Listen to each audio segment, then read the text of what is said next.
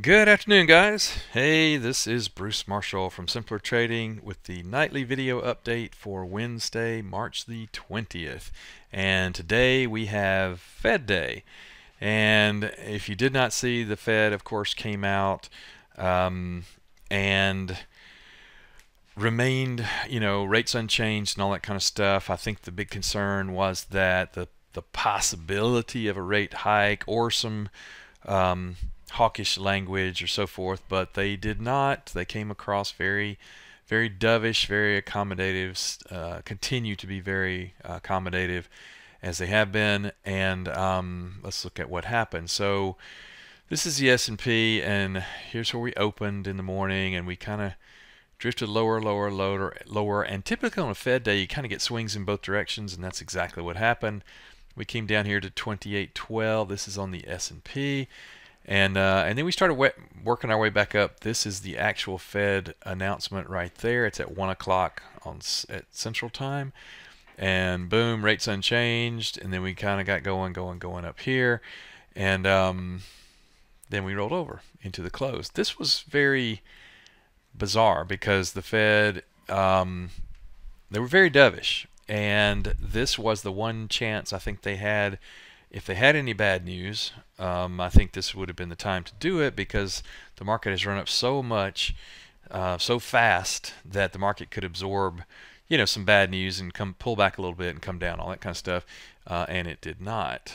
And they did not have bad news. So, all in all, a good day. Now, the kind of curious thing, let me pull this over here. Is that on the day we've got, this is the Dow. The Dow's down 141 points. The S&P is down 13. The RUT is down 14. The only one that's positive on the day is NASDAQ. NASDAQ went up, and even this 23 points, that's not a lot. But we do have a divergence here of the NASDAQ being up, which is a little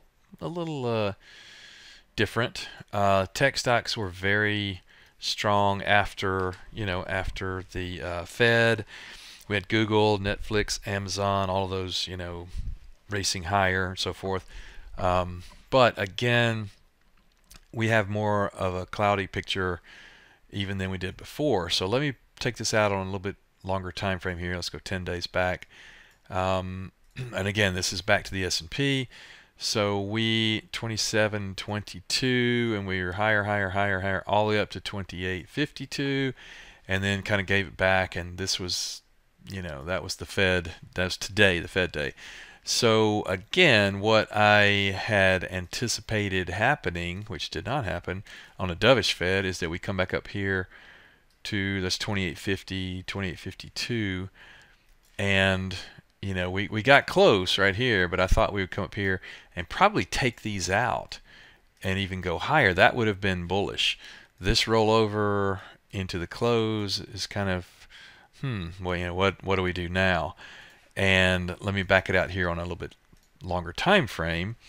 And we've talked about this before. If you've seen any of the videos that I've done, we keep looking at these different levels here. Obviously, we continue to come all over this level, 2800, 2820. We're back here again, back here again, back here again.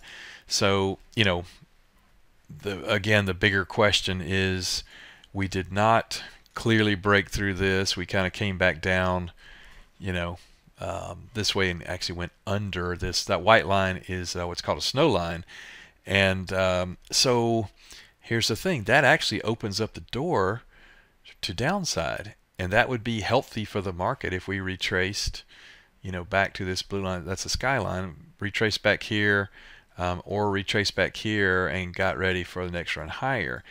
That appears like it's very possible. I don't say probable, but the dovish Fed also to me says we go higher. So we're sitting right, literally on the 50-yard line with one leg on either side, right? Could go either way. The Fed should push us higher. The market is saying on a shorter time frame nah, that's good. We're okay. We're going to stick down here. So again, let me go back out here. That just kind of puts us in limbo land. So it is very tough here to take much size either direction. You know, I can say this. Obviously, we've been rewarded for buy the dip, buy the dip, buy the dip. If we do get a dip, obviously we'll buy it. You know, we'll have to. We'll just buy it. But I'm much less likely to buy here versus buying a meaningful dip, you know, and that would be down here to the, you know, 2800 or lower, 2765, you know, back down here somewhere. I don't know yet.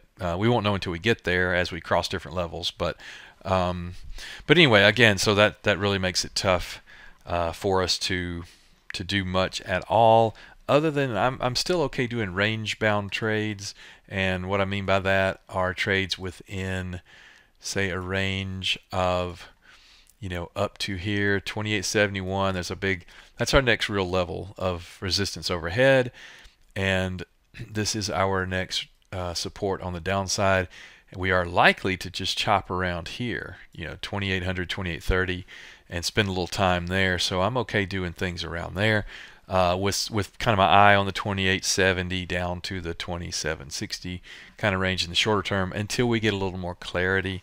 But until then, I'm staying kind of light on size and, you know, and careful. So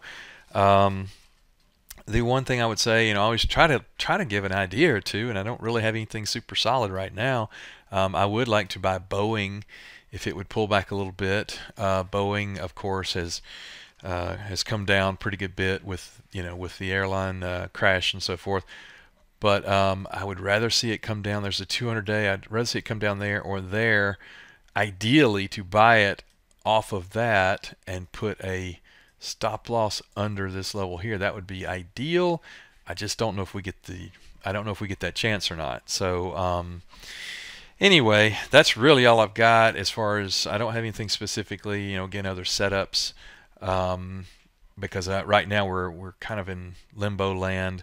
I want to see how the market opens and trades tomorrow, and really for the next couple of days after the Fed meeting, let the market kind of digest what was said, and see if we get momentum or more selling. Again, I would have liked to have seen a stronger close today after the Fed, but we did not get it. So kind of back to scratching our head going, well, now we wait. So with that, let me wind it up. Let's watch the next couple of days and see what we get, and we'll go from there. So I will see you guys at the next update, and good trading, be nimble, and I'll see you soon. Thanks.